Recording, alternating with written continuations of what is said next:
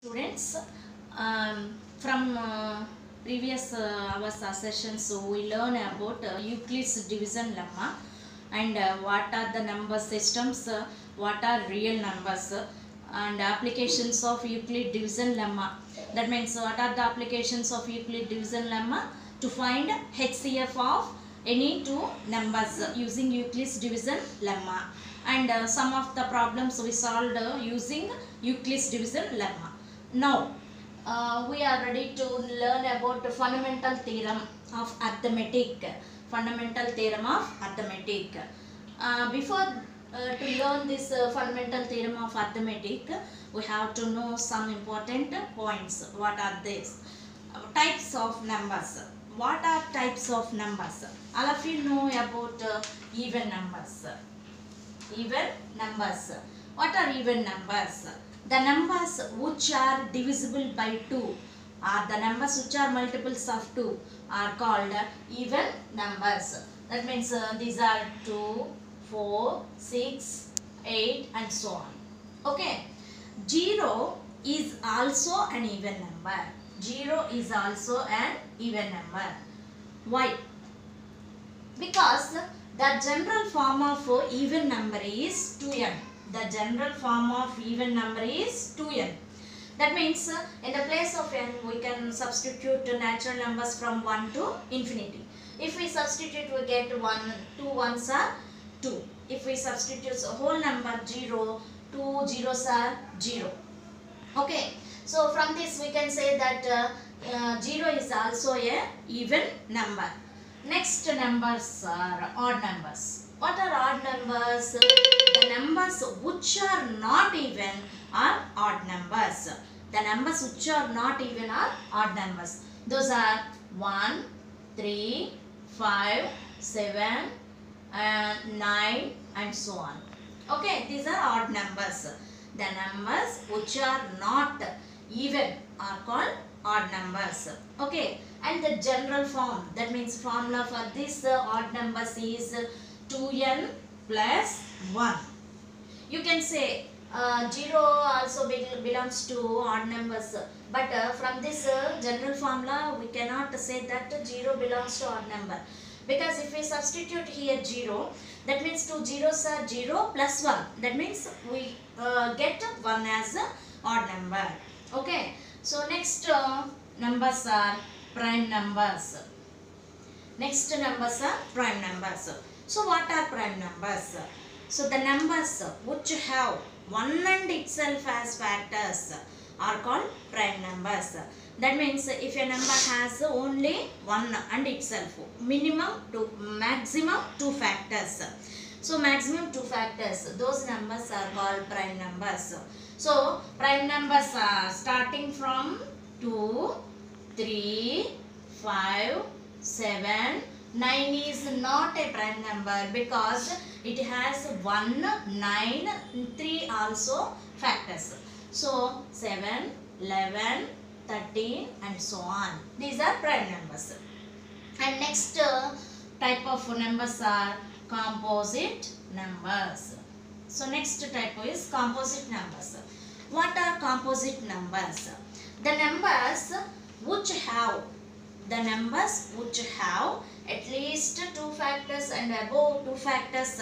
Above 2 factors. That means 1 and itself and other factors also are called composite numbers. So what are composite numbers? The numbers which have at least 2 factors and above 2 factors. That means 1 and itself as factors. Other than 1 and itself also they have another factors. Those type of numbers are called composite numbers. First composite number is 4. First composite number is 4. So 4 have 1 and 4 and 2 also is a factor of 4. That means it has 1 and itself and another number is also a factor. That means 4. Next composite number is 6. And next composite number 8, composite number 9 and next 12 and so on. So these are composite numbers. Okay. So even number, odd numbers, prime numbers and composite numbers are types of numbers you learn in previous classes or previous classes.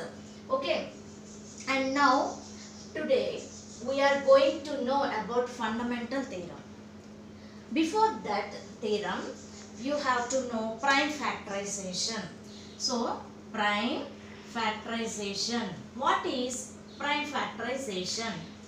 What is prime factorization? If we write a number as the product of primes, if we write a number as the product of prime numbers, then that type of product is called as prime factorization. So what is prime factorization? Writing a number as the product of prime numbers. So if we take a number, for example 42, for example 42. So writing this number as the product of only prime numbers, product of only prime numbers is called prime factorization. Okay, first of all, so to find the prime factorization of a number, we use so many methods. I used division method. That means you have to divide this with only prime numbers. So I use 2, first prime number, to divide 42.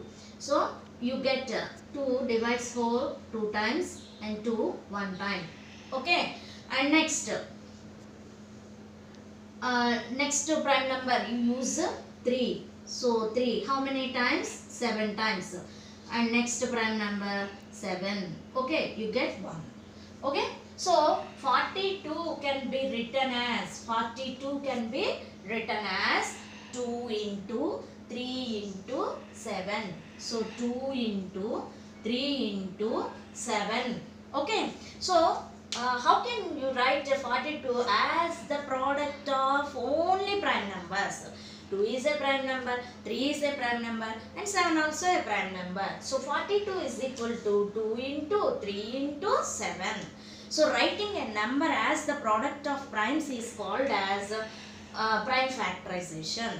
Okay, so someone do this division with 2, starting with 2.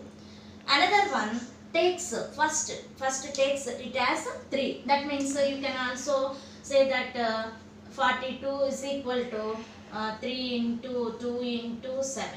Okay, and next another person can write 42 as 7 into 3 into 2. So whatever may be the order, the prime factorization is unique. Whatever may be the order, the prime factorization is unique. Okay, so what type of number 42 is? What type of number 42 is? It is even number, it is composite number. Okay, so take another one, that is 9. Okay, and do this prime factorization with 3. 3 3s are 9. So 3 will go 1 time. That means you can write it as 9 is equal to 3 into 3. So both 3s are prime numbers. So this is prime factorization. Okay, and what type of number is this? 9. 9 is odd number and composite number. Odd number and composite number. That means common number is a common type of number is composite number. That means how many numbers, whatever may be, those are composite numbers. Okay, so every composite number can be expressed as the product of primes. So every composite number can be expressed as the product of primes, and this factorization is unique. This factorization is unique. Unique means only once. That means here also the same factors and here also the same factors, but the order is changed. Whatever may be the order. So this is called fundamental theorem of arithmetic. So what is fundamental theorem of arithmetic?